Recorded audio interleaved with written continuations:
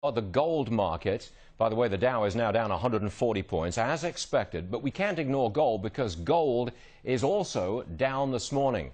Down 14 bucks as we speak. Let's bring in Peter Schiff with Euro Pacific Capital.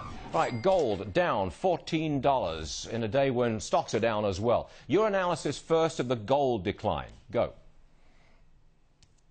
Well, I think gold's been going down because people have the wrong assessment of the U.S. economy and the desirability of owning gold. But what's more important is look at the bond market, Stuart. Bond prices are dropping. The yields on the 10-year are now at 2.25.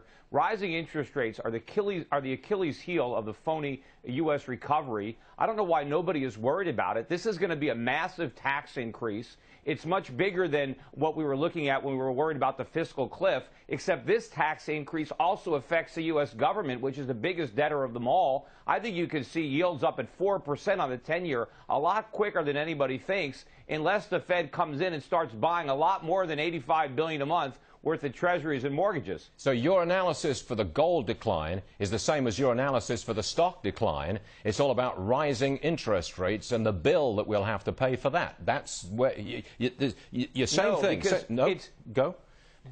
No. Gold is not going down because long-term rates are rising. In fact, I think long-term rates are rising because inflation expectations are rising, because people are losing confidence in the ability of the Fed to dial back to QE. They're losing confidence in the creditworthiness of the United States, despite what S&P said yesterday.